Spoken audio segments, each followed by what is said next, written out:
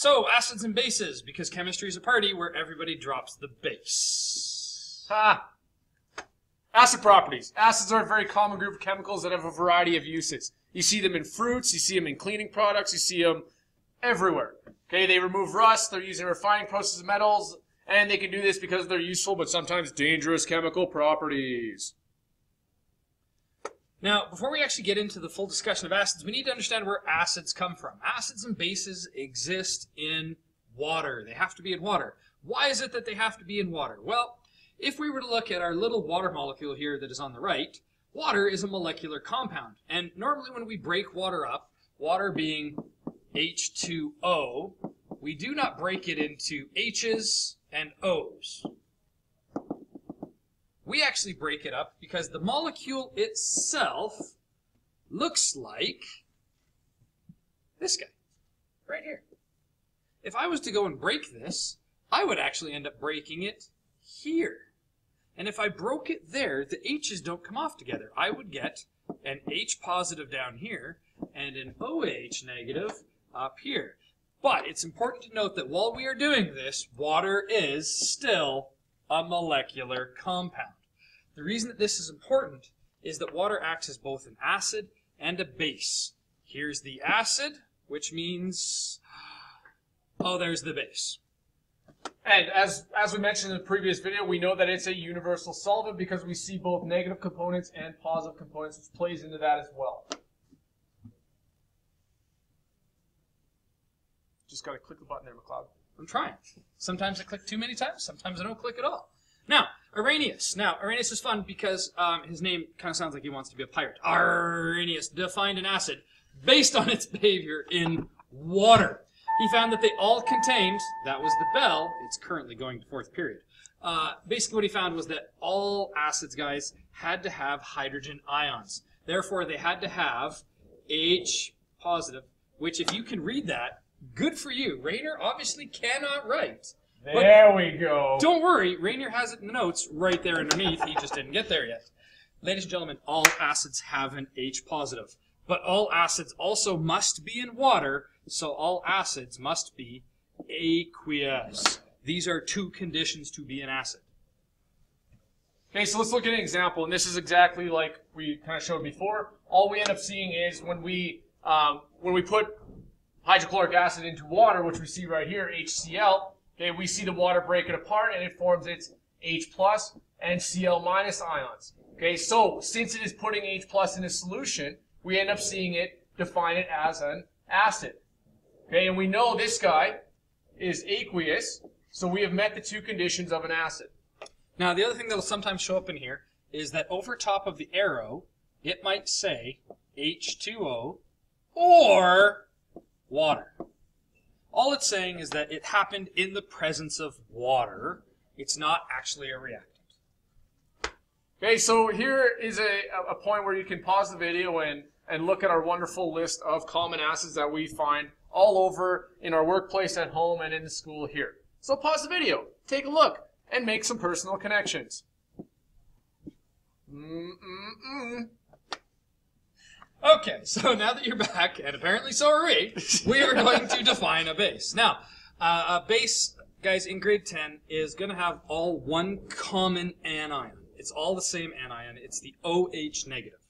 Now, because the compounds that we will classify as bases have an OH anion, they must be ionic. So there's going to be some sort of cation put with our bases. Now, our bases are just like our acids. They must have OH instead of H positive, and they still must be aqueous. They still must be in water. NaOH is not a base. NaOH AQ is. Perfect. Okay, another example. Okay, and again, we end up seeing this NaOH as a solid initially, but we know that it's in water like Mr. McLeod talked about earlier. So what that makes is it drops it into an aqueous solution. Okay, again, water breaks these apart right here, and we see our two ions form. We see Na plus and our OH minus, which means we have increased OH minus in our solution, and we have a base. You're right as sloppy as I do. I do what I can. I'm here all week. All right, so we have some bases that we're going to look at really quick. Now, guys, the reason that we glanced really quickly over the acid naming was because we have a whole section on acid naming. There are a lot of rules. For this one, they're just ionic compounds. So if you had to name sodium hydroxide, sodium is Na. Hydroxide is OH. Good job, Mr. McLeod. Because it said it's a base, I will add my AQ. Yes, you must include your states.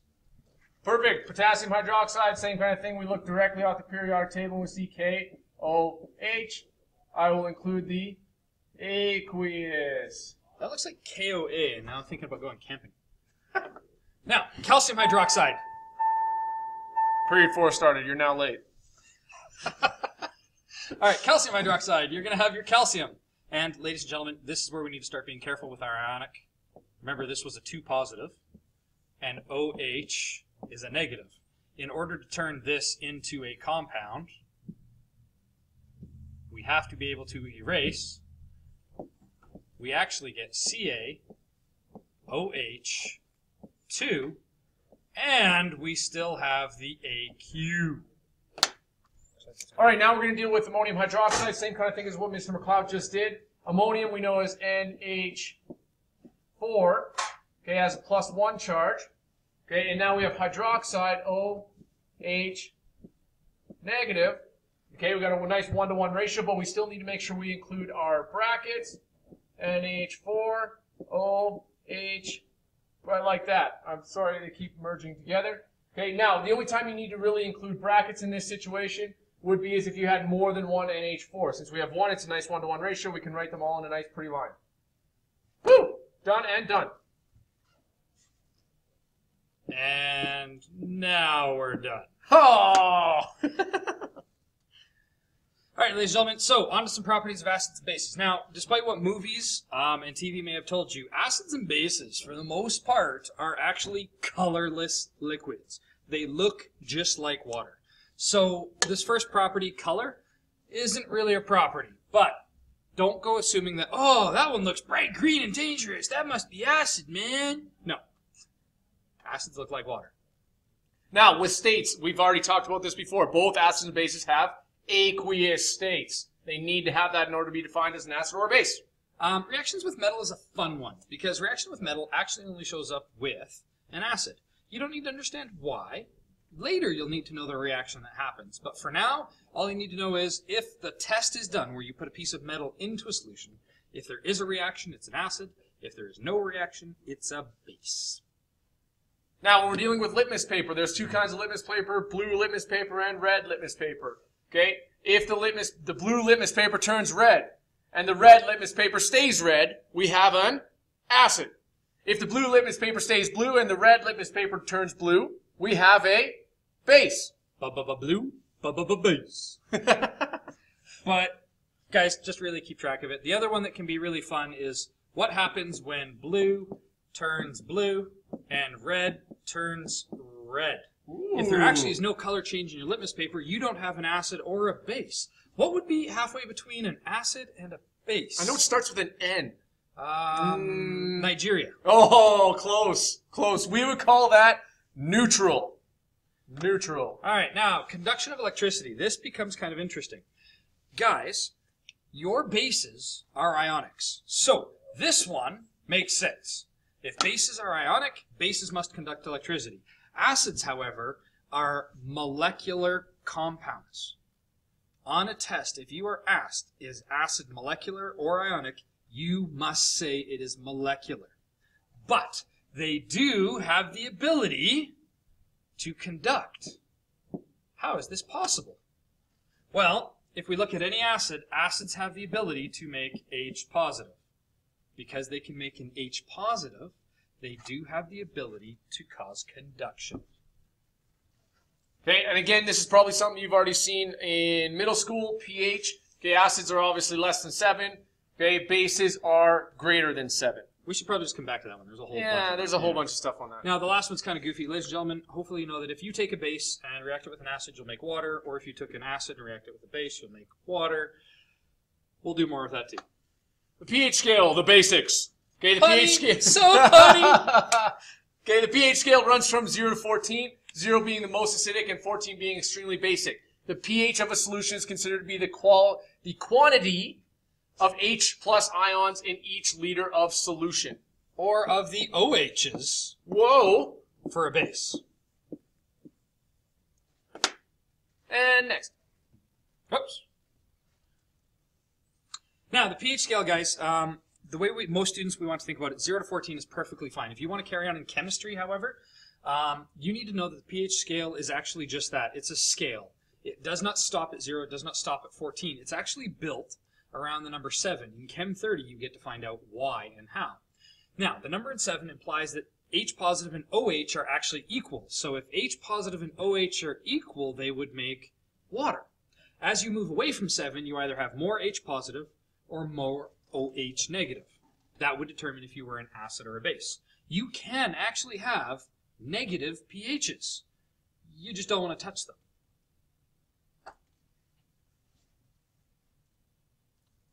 Kind of turned out fuzzy, guys. Sorry, this is the first time we're seeing it on the big screen. Wow, that is fuzzy. So let's get down to what's really important here. Mr. Rainier, I would say this understanding. Very, very, very important. And now, okay, hang on. We don't need to worry about this middle part in here. No, I don't think so. No, I think we're okay. And we don't expect you to memorize a whole bunch of dumb things. No, I don't think so. So all we really need then is this little bit in between. Yeah, just the pH. Perfect. Now, lots of times, guys, your textbooks will show this as a scale, and this is where you actually get the idea. If you were over here, it is possible to be more acidic than 0. Indicators. Acids and bases are usually clear liquids, like Mr. McLeod said. Okay, you don't go around a lab and assume when you see a clear liquid that it is just water. Okay, they usually look like water but are much more dangerous. Acid and base indicators change colors according to their concentration of H plus or OH minus in solution, which helps us tell what they are. Now, indicators is actually a grade 11 topic, but you kind of briefly need to know how indicators are used. So we included a table of indicators just to show you some indicators that you might not have seen before. AKA, most of you know what litmus paper is. You know that litmus paper is red for acids and blue for bases. If we can scroll down on this thing. Come on. There we go. Okay, we can see that there's actually, across the top here, a whole bunch of pH ranges. Down here we see a whole list of indicators. There are actually indicators that change at different pHs. The ones we're going to be most concerned with perfectly would be 7. If you want to really think about this as a scale, neutral can actually exist from 6 to 8. So we would have indicators like these guys in the middle here. These would indicate neutral solutions.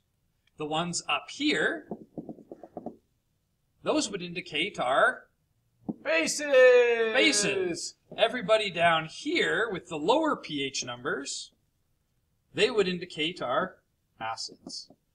The only reason we're telling you this, guys, is that if we give you an indicator like, let's say, bromothymol blue here, and it's going to turn color from blue to yellow, when it's yellow, that just means it's in the presence of an acid.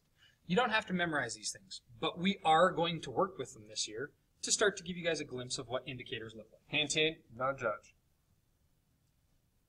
Oh, way to give away the answers, McLeod. Yeah, well, I did that double click thing again. So indicators are pretty useful when used as a collective to help us determine the pH of a substance we're using.